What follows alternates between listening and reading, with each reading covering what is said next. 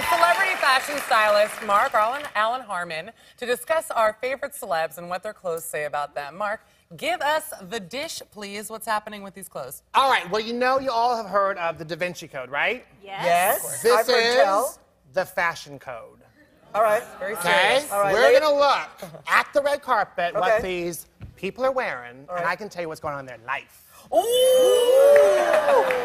Okay, so first we're going to start with Betty White. Okay. We all love some Betty White, right? Now, if you look at this, you can see Betty don't care. All right. She's like, I got my Emmy. I'm like 103 years old. I outlived all the other Golden Girls. Look at me, I'm rocking. She ain't trying. Now, if she was married to Tyler Moore, trying to make another comeback, she'd have some red thing on with the shoulder pad that makes her look skinny and, 70 again. So we got to give her props out for that. Loving it. Love her. She can't do any She wrong. can't do anything I wrong. mean, who would not want to go and hug an Easter egg? When you think an Easter egg, you're like, oh, she's fabulous. She looks, she's adorable, and she looks like an Italian ice. And it's, ooh, yes. Yeah, doesn't she? Yes. And if she took away 4 layers of chiffon, it'd be totally sheer, which is kind of sexy for Yeah? whatever that is. Hey. Then we have the ever amazing in my locker room at the gym, Gerard Butler. That's good looking.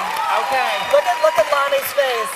You were like, your mind just kind of went a little bananas for a second. You were Yeah. like, uh-huh. Yeah, but that ain't no George Clooney, though, baby. He aight. Give him 20 years and he'll be George Clooney. All right. I'm just saying.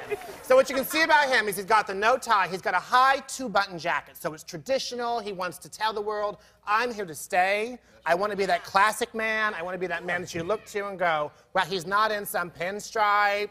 That's a fact.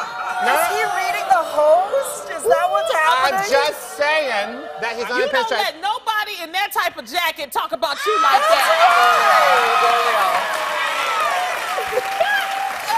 Thank you for your support, studio audience. Thank you. Now wait a minute. You're making that mean something bad. You have a different intention than he has. All right, all okay? right. He has this intention of like, oh, what's up? That's not your intention. No, I'm old and married. This is what I look Right, like. exactly. Yeah. Exactly. Next, the lady of the night, Lady Gaga.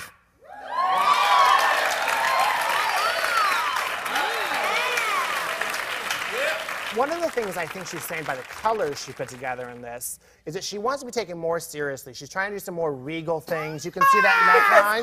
Because when I want to be taken seriously, I have a it's headdress. better than that whole ice bubble thing where she had the big clear bubble skirt.